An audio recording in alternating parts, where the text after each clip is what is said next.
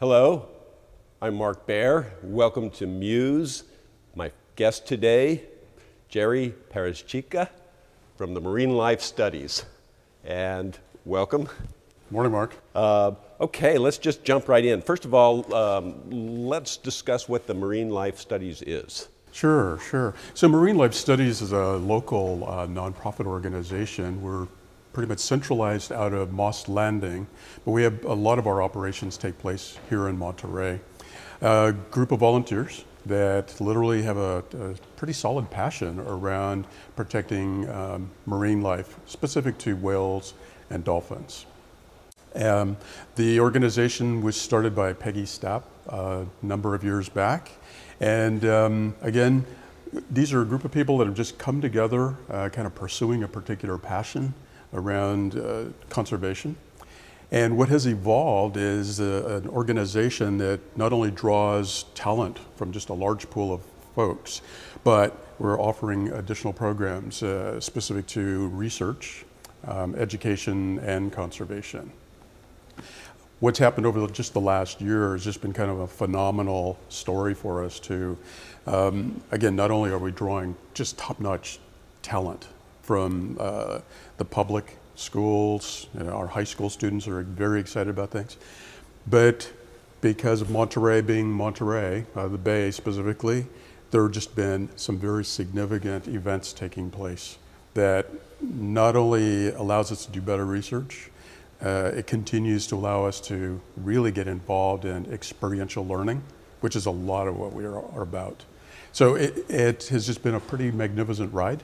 And every couple of months, we meet somebody new from the scientific community that just really helps complete our little portfolio of knowledge as well.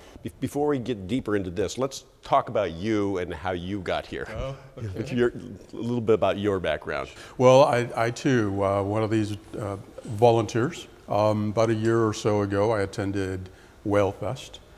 And sitting in the audience and watching these speakers kind of present on some very compelling topics, I was kind of the inland person, right? Working in the city. Yeah, you've just recently moved down here. Yeah, just about a year or so. From the Bay Area? Exactly. And every day commuting in and out from like San Jose to San Francisco, you look out the window of the train, you see trash all over the place. You look at the bay, realizing, wow, that's not too very far from the bay. We got a serious issue here.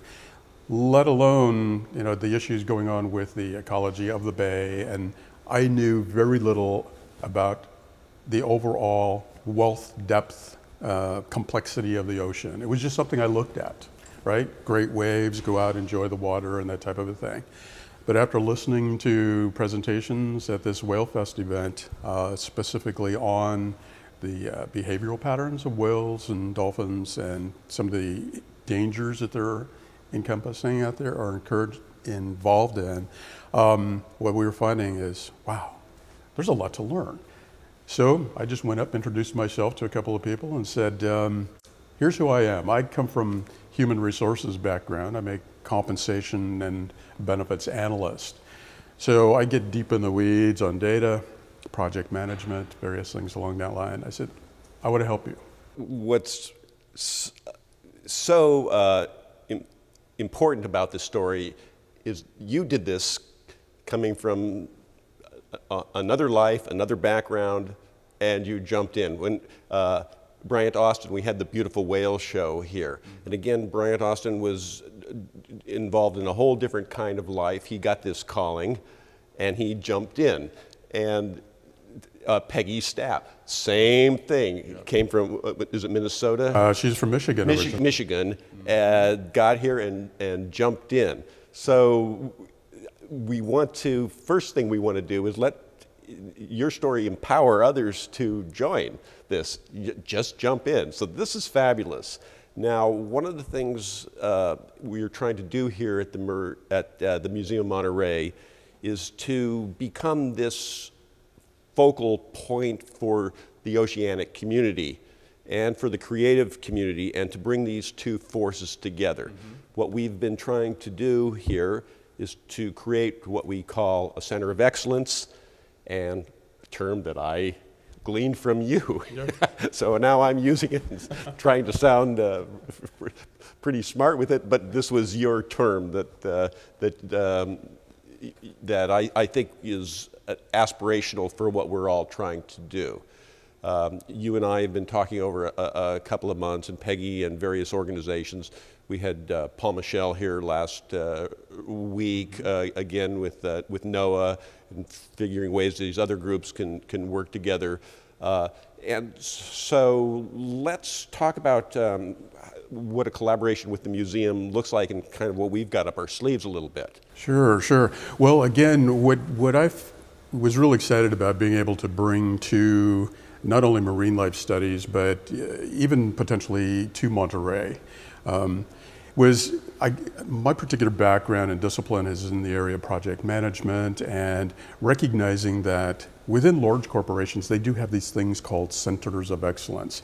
And that's where departments focus exclusively on ensuring that the information they disseminate or the content is of high quality and is a reliable resource. And because this region is just very fortunate to have a large number of marine research labs, that's the excellence, that's the science. What I've come to recognize, because I went down this path, is the public doesn't really have access to the science. All these scientists are top-notch in their field and are very focused on research, producing findings, writing papers, but the public doesn't really have access.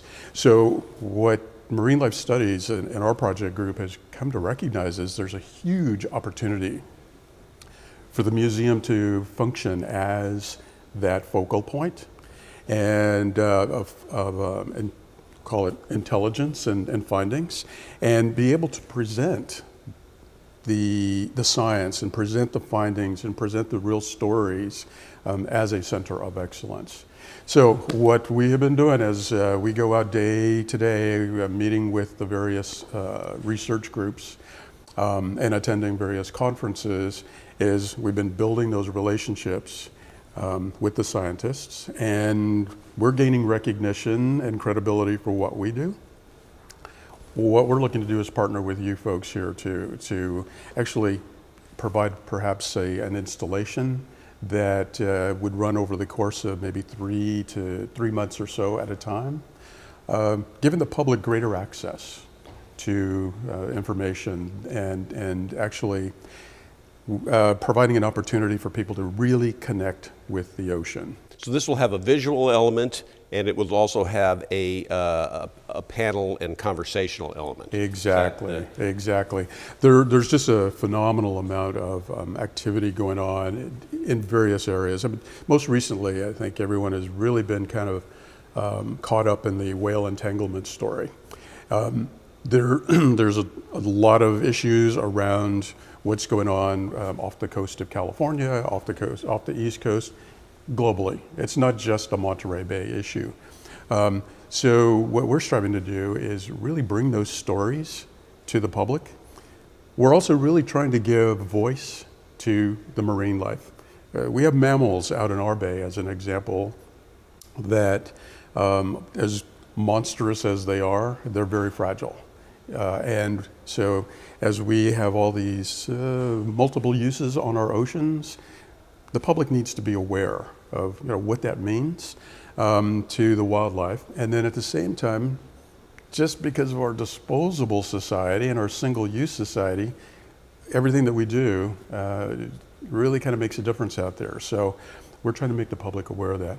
We think there's a terrific opportunity to bring multimedia, to provide images of what's working out there, what's potentially not working, and actually bring to the surface particular issues of impacts on the ocean, and at the same time bring the scientists and the subject matter experts to the public. Creating change in behavioral change. You're emblematic of this because you jumped into something you knew very little when you started.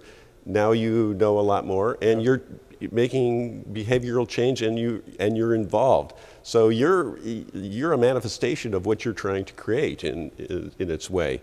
It's been quite a ride. Yeah. I've got to say. I mean, one day I'm sitting 18 floors above Market Street, staring across at other buildings, and working with my internal clients on highly detailed salary and benefit programs.